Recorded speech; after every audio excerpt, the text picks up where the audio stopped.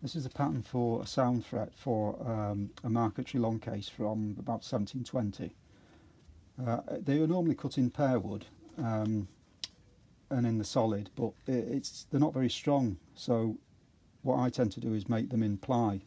So I'll make me ply up myself by using pear wood for the face, and I just use sycamore for the core and the back. I'll glue them together with animal glue. It's not because of any traditional reason, it's just that animal glue dries very brittle and it cuts a lot cleaner than if you use something like PVA.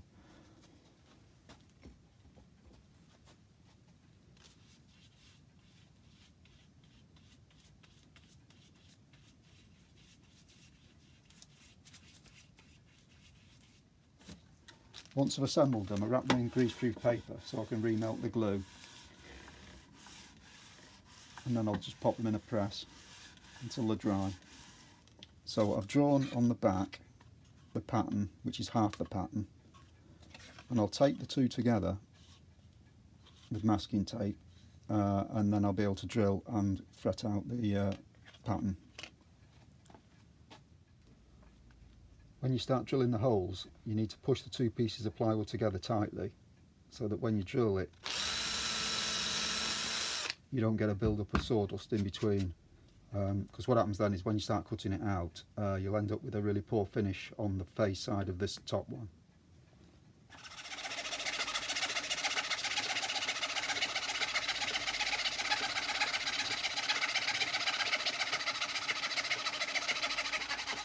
When you're cutting, you still need to keep pressure to keep the two pieces together for the same reason as when you drill them. You don't want any waste pushing the two pieces apart.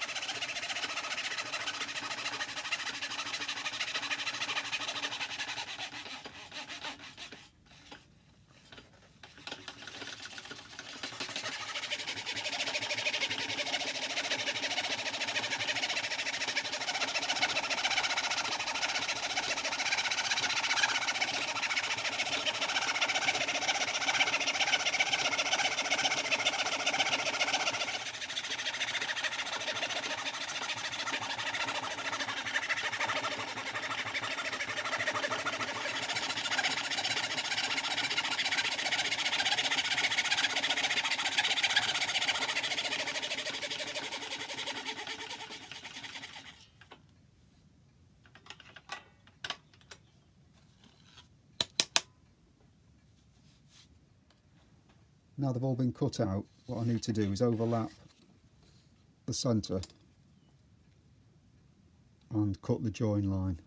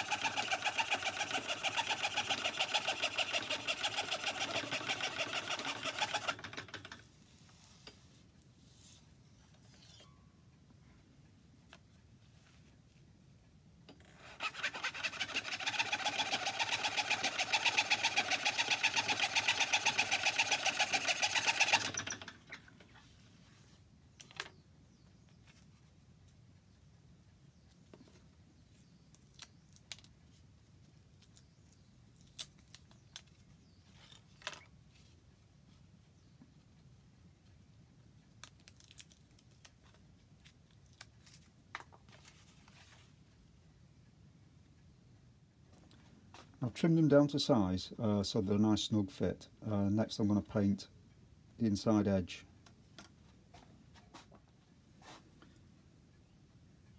Just painting the inside edge with a mixture of French polish, brown umber and vegetable black.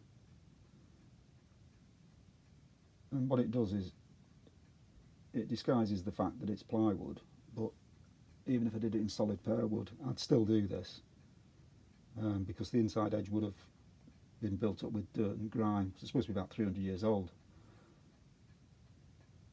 So even if you did it out of pair and you didn't do this, it just looked too new and fresh.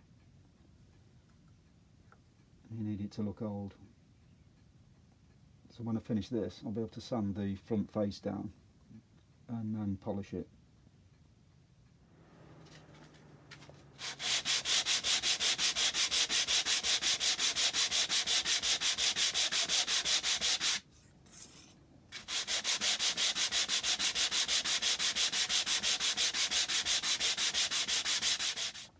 Once it's sanded down, you can see where it's bled in. It doesn't really matter, it helps it look old. If you want to avoid that, you just put a coat of French polish on before you paint the edge. I've now polished it with several coats of button polish, then cut it back quite carefully for obvious reasons. Then I've glued on some white cotton on the back and coloured it just with a couple of coats of French polish. Now it's ready to go in the case. This is another one. It has a straight join down the middle. It just depends on the design really. But this design is from this one. I had to alter it slightly to fit the case that it's going in. But it's this is from about 1705, 1710, something like that, from an ebonised case. But it is pear wood. This is a sound fret for a marquetry long case that I actually made about 30 years ago, which is that there. It fell over and got damaged. A bit unusual restoring things that you made yourself. That's the original one that got broke.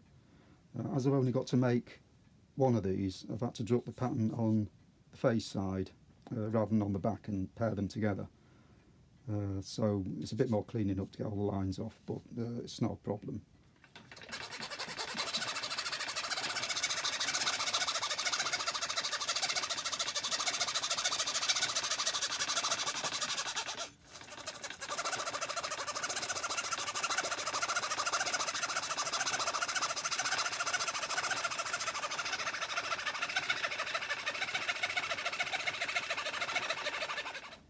So that's that one finished.